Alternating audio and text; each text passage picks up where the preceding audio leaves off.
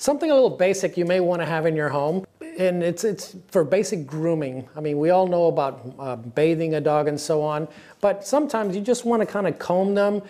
De-shedding tools work really well. Not all dogs need a de-shedding tool, but there's ways that you can use it to make it feel more comfortable for them. Like, for example, in my house, with my dogs, I use this one right here. It's made by a company called King Comb. There are other options here, but if you'll notice, you know, if you do this, depending on what you're trying to do, if you do this just kind of softly on their back here, they just really enjoy that. I mean, you're going to get a little smile out of them. I know my dogs enjoy this like crazy. And in this case, he's actually getting a little bit of a shed here. We're actually getting some of the hair off of him here. So this is something that you could do at home, very simple, and the dogs enjoy it, and it's actually kind of relaxing to do.